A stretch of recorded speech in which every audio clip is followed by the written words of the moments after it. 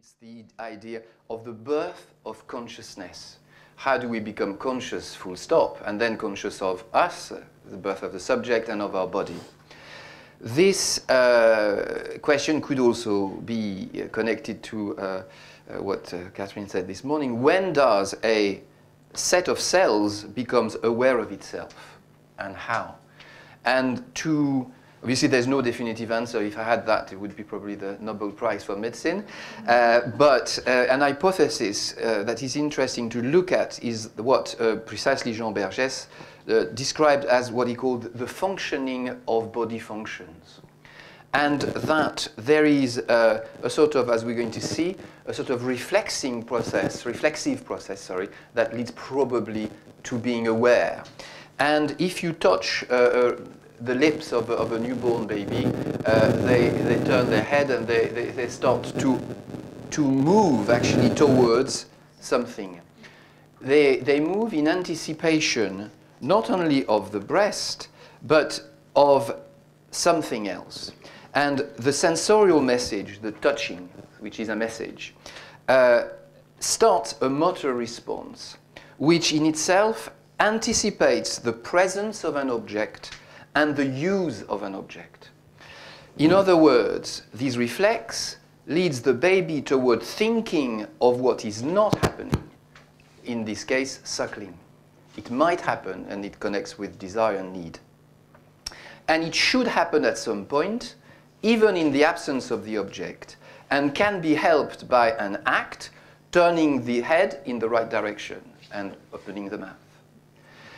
So, this thinking can only occur if the subject reflects upon what is happening. You need an element of reflective thinking.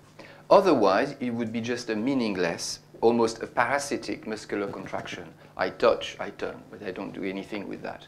It's far more in the baby.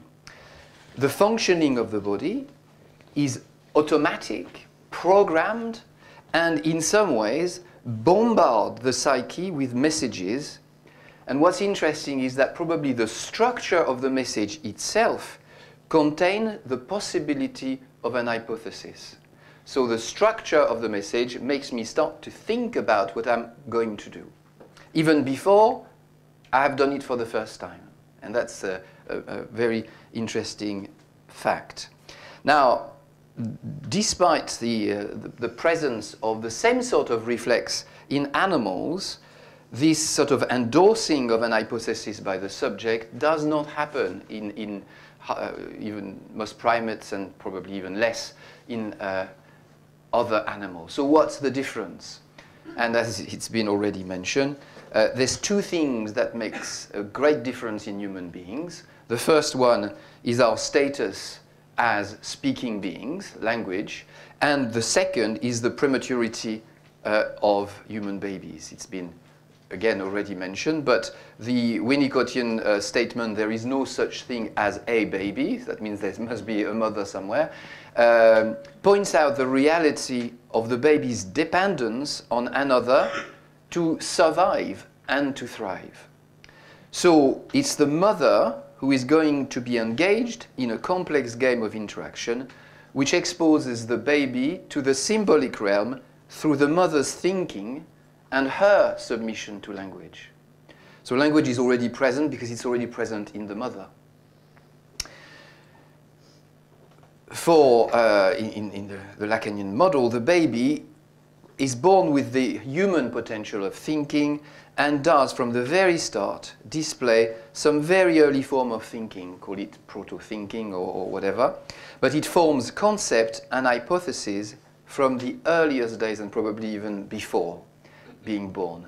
Now that sometimes people have a few difficulties with thinking that so young creatures can make hypotheses. And what's interesting is that in a completely different field, which is that of experimental psychology, some colleagues at UCL and Birkbeck and University of London have looked at quite young babies and have done some experiment with babies where they see how they react. And there's a research by Cibra, C-S-I-B-R-A, and colleagues showed that 9-month-old babies and I quote, invoke a psychological principle, namely the principle of rational action to interpret behavior as goal-directed action. So it's a bit of a long sentence, but in other words, they anticipate actions, they understand in a way, what may happen to, there's a big blob and a small blob and all sorts of things happen, and you see the babies reacting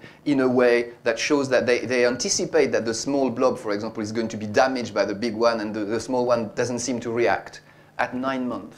So an anticipation of action and goals and reaction. So it's all there now. In a way, it's been, probably clinicians knew it, but now it's been demonstrated that they can do that.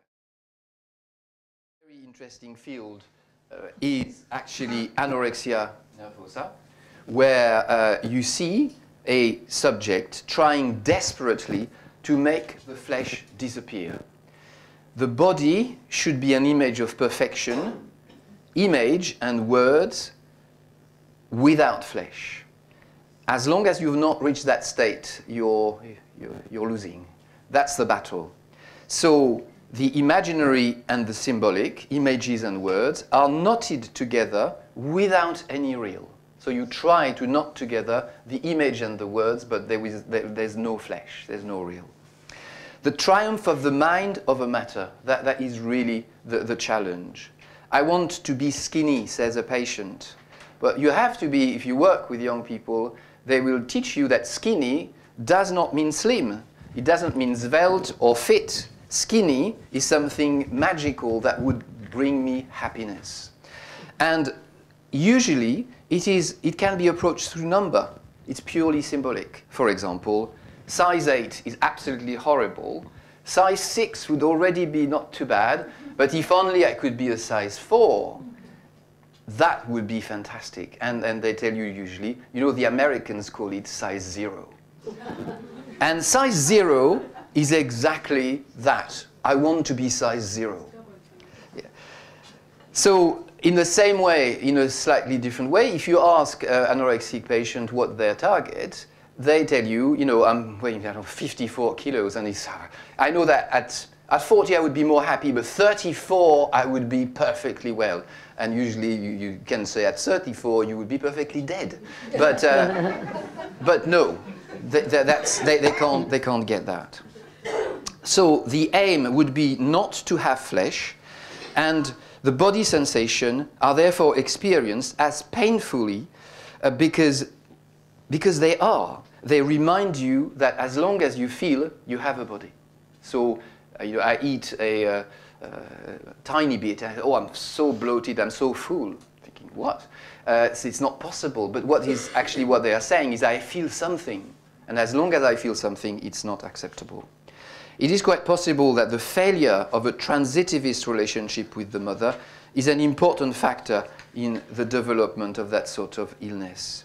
For example, the fact that both ADHD and anorexia, the mother either does not make hypothesis, or the child refuses to accept the mother's to reading of the knowledge which is in themselves.